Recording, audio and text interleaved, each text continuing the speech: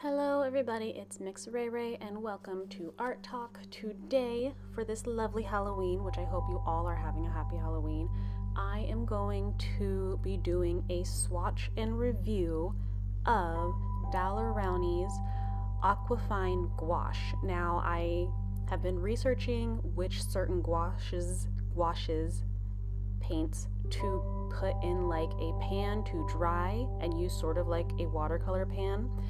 And when I was researching these, for one, there was barely any like video reviews of these. It's always either the designer's gouache or like the artist gouache. Never the Aquafine gouache, which is sort of Daler-Rowney's. I'm willing to believe they're middle ground from what I can see on their website. The colors that I have chosen for this particular palette are their starter set, which as you saw had titanium white, cadmium hues of red and yellow, their ultramarine dark, their yellow ochre, and a umber. I'm pretty sure it's a burnt umber, but you know, it's an umber nonetheless. And so I thought I would give you guys a video on the actual specific Aquafine gouache, because Daler-Rowney has many fine gouaches, but this one specifically I feel is lacking. Well, I don't know about if this review is going to be comprehensive, but you're going to be able to see how it works and everything and how well it paints and all of that, especially with these swatches. I'm just showing you guys pretty much how they go on paper. One side is going to be watered, the opacity is going to be watered down, and then the other side is going to have white applied to them. Burnt umber, there we go. I see on the bottom of my little swatch sheet, it's burnt umber, not raw umber. I should have known it has a burnt umber always has a more reddish, darker tone than raw umber, whatever umber actually is. So the reason why I got these paints in the first place, even though it's been a long time since I have done any kind of review, excuse the mumbling and talking over myself. My meds are like wearing off right now, and I'm playing with a fidget toy to make sure I stay on topic. That aside, what was I saying? Okay, the reason why I got this set in particular, because it has been a long time since I've done any kind of watercolor or gouache or just paint in general review, is because I wanted, like I was saying before, a gouache paint that I could dry in a pan, these little half pans that I have, for a very specific palette and purpose. Now, specifically with this leaf green, I don't feel like it's actually that what's the word, light in tone. What I should have done before swatching these is really like squeeze the bottle, but like their little tubes, or like mix the paint inside of the tubes, because specifically with this cerulean hue, the yellow ochre and the titanium white, a lot of filler came out into my pans first, and that is why some of the consistencies in here are just really weird. So okay, right, I said the starter set. The other three colors that I added to my palette would be the permanent rose, the leaf green, and the cerulean hue. As you can see, excuse me, I'm trying to think and like watch at the same time. Ooh, that is just the darkest burnt umber I've ever seen, and it's so pretty. Oh goodness. So yeah, okay, what was I saying before? Yes, so there was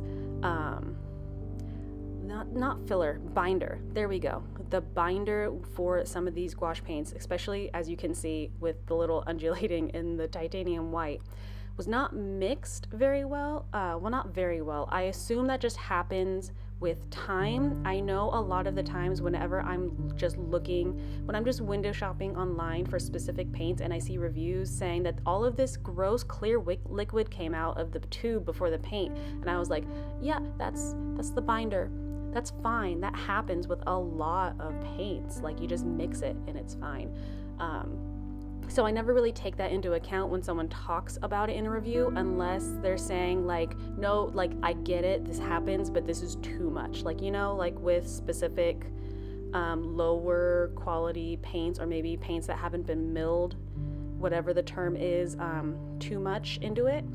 But for these specifically, I think after I mix the paints up in their, what do you call them, the pans and everything, they're still shiny. They don't dry like normal gouache. Like gouache is supposed to be matte when it's dried and everything. And there are some pans in here that are dry, you will see in a little bit.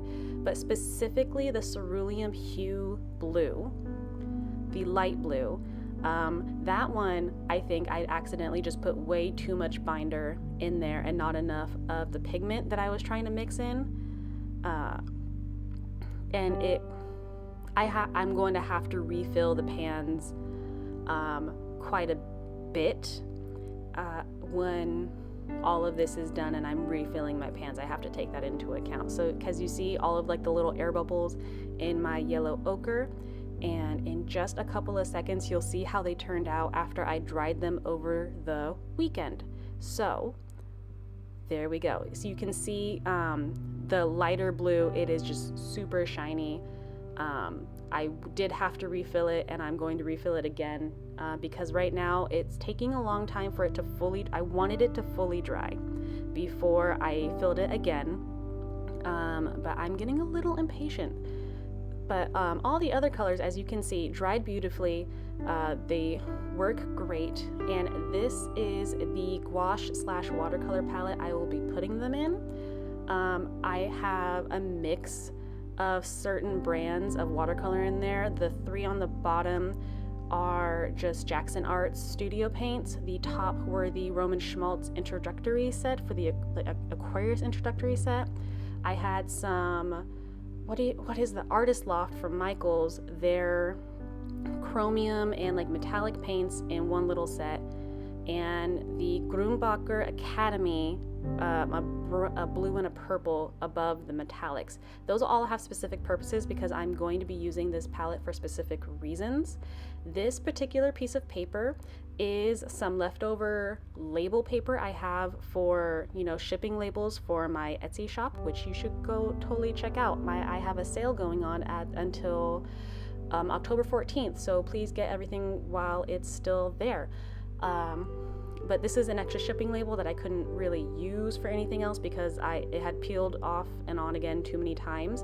What I did is, for those of you who don't know, I also make my own watercolor paper, and so the sizing that I use for my watercolor paper I brushed on top of this sticker label, and I don't recommend doing that because, as you saw, it was very curly, so it warps a lot. It held up to very thin layers of this gouache that you're seeing me paint onto it fine, but don't put watercolor sizing on sticker label paper because that's not what it's meant for. It helps tremendously, don't get me wrong. If you want to do watercolor on sticker labels, that's a very valid method, and I guess it would just take practice. This is probably going to be I still have half of the sticker label left, so maybe, or wait, did I draw on? I think I drew on that already. So maybe it worked. I wouldn't do it often. It took a while for it. I had to go to lunch and forget about it before I realized it was fully dry. So yes, as you can see, the colors on here are doing very well. I'm trying my best to try and see what kind of colors would be mixed well in here. This particular painting, my brain is trying to go off topic. For this particular painting, I did mix brands just a tiny little bit. Most if not all of the color that you see on here is the Arteza Aquafine Gouache. The little darker purple loops under the eyes and like the mistiness, that is Arteza's metallic gouache. That was the other bottom side of the art palette that you guys saw beforehand of the shiny ones. That was like the full color set. That was Arteza's metallic gouache, which I will just be using very sparingly. I have a specific purpose for those colors, but the colors still needed to be there. And so I actually found that using this particular gouache was really perfect for me because obviously I come from a watercolor background when it comes to painting, and so the actual fineness of the pigments within this gouache I think work really, really well for anyone who wants to get into gouache but started as watercolor, because you hear all the time from so many other people who paint that gouache really is, like, obviously it's its own medium, but when you think about it and people describe it as just opaque watercolor, you come into it with this preconceived notion that you can work with it exactly like watercolor, and that's really difficult. It makes it more difficult that way, because you thin it out to like no end, and then you're wondering why it doesn't look like all of the other gouache paintings that you see online or in person and everything. And really it's a balance. It is if watercolor was trying to be crayon. That's a very bad analogy. Nix the R. Analogy. So,